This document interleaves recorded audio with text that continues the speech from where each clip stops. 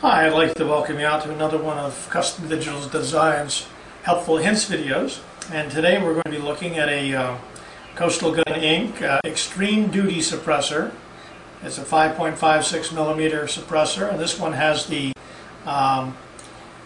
flash hider mount attachment, which is pretty neat because it goes on any rifle that has a standard A2 flash hider, and it attaches without tools and without having a special flash hider. So you just slide it up, slide it off. Pretty easy. In order to take this apart, now what I'm going to do is I'm going to show you the back end here where the flash hider goes in.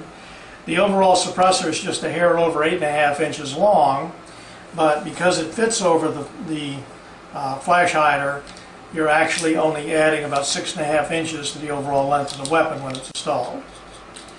Now, to keep this from flopping around while we're disassembling, I'm just going to tighten that back up. Now, in order to take the suppressor apart, you will need an adjustable spanner, which we will soon have available for sale on the website.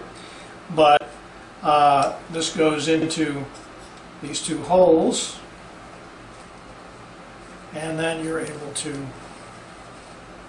unscrew it. Once you start it, you can go ahead and take it off by hand. Now, if this suppressor had been on here for a while and had been fired quite a bit, you'd probably want to soak it overnight in WD-40 or Croil or some other penetrating type lubricant in order to loosen the powder fouling and make it easier to get it to come apart. This unit is nice and new, so it's going to be fairly simple to take care of.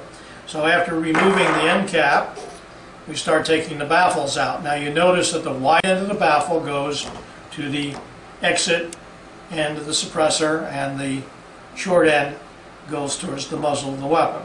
We're going to just take these out. And these are nice and new and oiled, so they're coming out very easily. And the last thing that comes out is the spacer. Notice we've got everything out. We have the 5 baffles and the spacer. Now, if you were going to do a thorough cleaning on this, you would also try to go ahead and unscrew the fast attach unit here, but since we aren't going to do that right now in the interest of time, we'll just go ahead and assume we've done that, and we've now got everything cleaned, and we're going to reassemble. Now, one of the first things to notice is that you'll notice there's a step inside the spacer. That step, the narrow portion, needs to go towards the muzzle of the weapon. Okay, if it doesn't, you're going to find out if you put it in and you end up and you've got the last baffle kind of sitting right here and no way to put on the threaded end cap, you've put in the spacer backwards. So we drop in that, and now we're going to go ahead and put these in. Now also, notice that we have the slots which are cut into the suppressor baffles.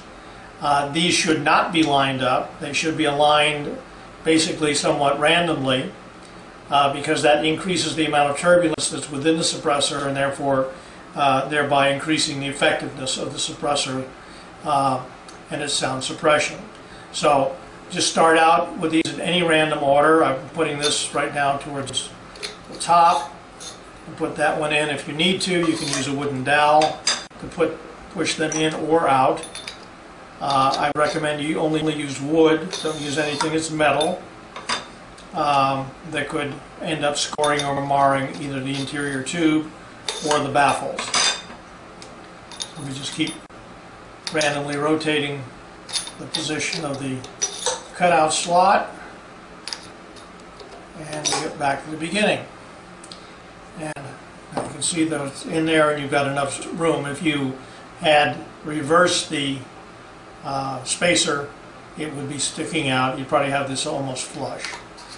And now we just thread the end cap back on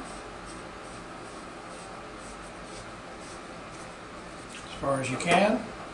Take the spanner and insert it down in those holes tightly and tighten it up. And you wiggle those out.